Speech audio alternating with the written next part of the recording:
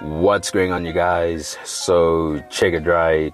With Blxckie officially signing to Def Jam Records, a lot of people have wondered whether he made the right decision, considering that he gained so much success being managed by M4 Entertainment.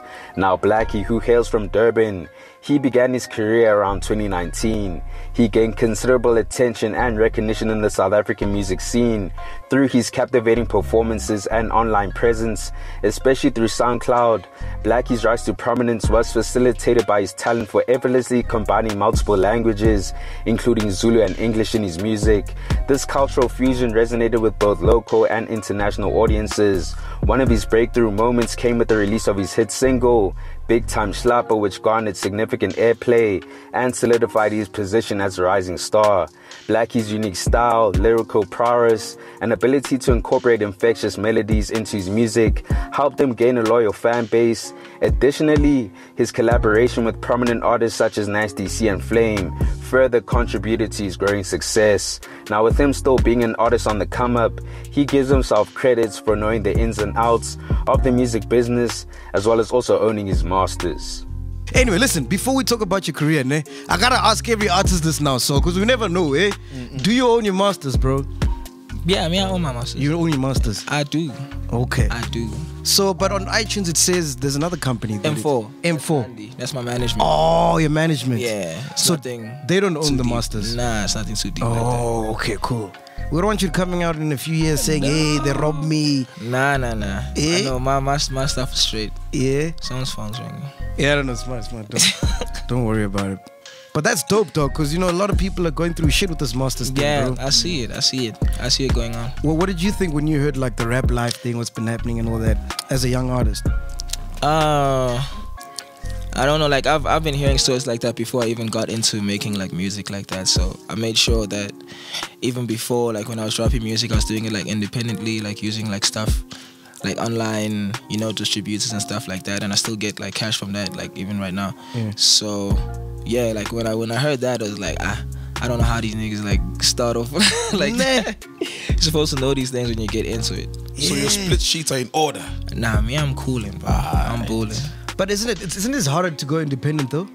It is harder, but then it's the only way for me. Like it's the only right way to do it. Yeah, but. You just have to go through it. Like, as long as you know that your shit is yours, then yeah. Now, it's crazy in hindsight that Blxckkie said doing things independently is the only way to do things, but here we are right now.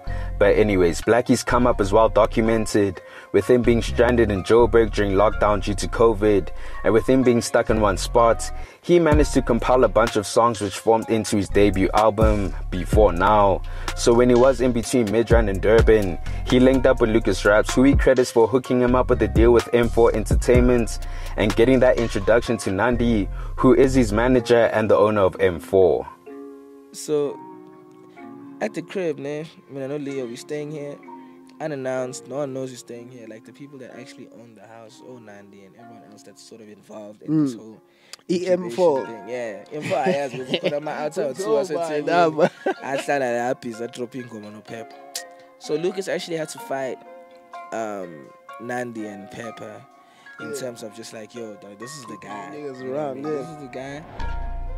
Speaking about me, you know what I mean? And this guy is with that guy. So they need to stay here in order for this thing to work, because at the time Lucas was also trying to transition into a more like musical, sort of space. And you can see that I was like, singing a lot also. So it's like, also, songs for that album and stuff like that. And I was like, yeah, for sure, bro. Duo was making sense too. Yeah. So we ended up forcing it, but sort of happened that Leo had to go back to Durban. Just because, you know what I mean, it's just a big load, at the time. It got heavy and you had to sacrifice Leo. So, actually, Fox will tell you, I hit him up, actually, I was like, yo, Fox, I heard about it. Leo has to go, so I don't know, must come there to you, alright, that's how you gotta do it. I hit him, Kitty also, whatever. And it was tight. And I was like, ish. I was actually about to go to Kitty's place, which is like the ambitious place, funny enough. And then the day after, Nandi pulled up and I was like, actually, no, you can stay here. If you go there, you're going to be making a mistake. So you might as well stay here and figure yourself out. And then a few But Leo can't stay. Yeah, I know. Leo had to go. Yeah. Damn, Leo. We hated had to be you. So the Bro, who's Nandi, the bro? next few years. Who's Nandi? How do Nandi's you my meet her? manager. Nandi's M4. M4. How do you meet her?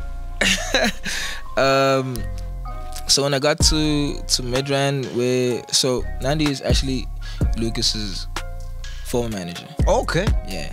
So She likes them young, man.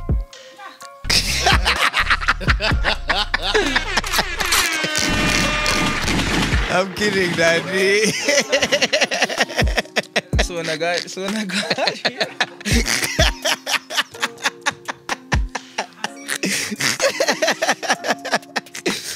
got here, like she was managing him, and they were staying in that same place we're staying now. And yeah, Lucas was like, yeah, Doug, you can't go back to Durban, whatever. And I was here with my friend Leo. Yeah. Yeah, you can't go back to Durban, whatever. So then the whole situation happened, and then the thing was Leo had to bounce, so Leo left. So then I'm staying in Midrand.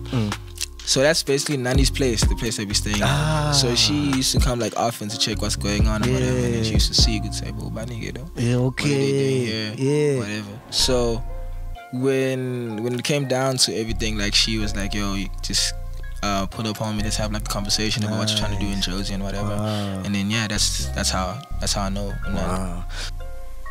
So whilst he was at M4, Blxckie managed to achieve so much success with his debut album doing so well. I mean, he received so many plaques from his singles and projects. He's worked with international artists such as Earth Gang, Bass and A$AP Ferg. He's also managed to travel overseas and connect with quite a few international artists, and he's considered as one of the leaders of the new wave and one of the most prominent artists in the game and country right now. So it came as a major shock when it was announced that he officially signed to Def Jam Records and no longer being a semi-independent artist. Now, record labels don't really get the best reputation when it comes to looking after their artists. I mean, some disadvantages that we often hear about range from loss of creative control. When you sign with a record label, you may have to compromise on the creative direction of your music. I mean, Blxckie is known for being versatile with his sound, and I would hate for him to be restricted just because of a contract he signed. Another disadvantage is the financial implications. Record labels typically provide an advance to artists, which is essentially a loan that needs to be recouped through sales. This can result in limited income for the artist until the advance is repaid, and the terms of recouping the advance can be unfavorable. There's also limited revenue sharing. Record labels often take a significant portion of an artist's revenue for music sales, merchandising, and live performances. This can result in the artist receiving only a small percentage of their overall earnings. Now, this all depends on what type of contract was signed, and I'm hoping that it wasn't a 360 deal. Otherwise, what does he really stand to benefit from this deal? Another disadvantage is contractual obligations. Record label contracts can be complex and may include terms that lock the artist into long-term commitments, limiting their ability to work with other labels or release music independently. And lastly, there's also being shelved. When an artist isn't the most popular in the game, their label might end up restricting them from dropping any music, leaving them in a state of limbo, and essentially giving way for other artists in the label to drop, all because they might be considered more popular at that specific time. Now, with all that said, it would give reason as to why someone like Lucas Raps hasn't been as successful as he should be, despite being signed to Def Jam. I mean, he's one artist who does seem like he's been shelved, whereas other artists like Nasty C have been given more of a spotlight, and I'm just hoping that won't be the case for Blxckie. But we'll see down the line where the problems start to arise, because we don't want another situation like we're seeing play out with Zuchi Coke Dope and Stay Low. But I guess time will reveal all. But you guys, let me know your thoughts on this. Do you believe Blxckie made the right choice by signing to Def Jam, or do you think he'll regret it in the end? Comment down below. Anyways guys, thanks for tuning in, and I hope you enjoyed. Please make sure to hit that like button if you found the content dope, and hit the subscribe button if you haven't already. It's on to the next one.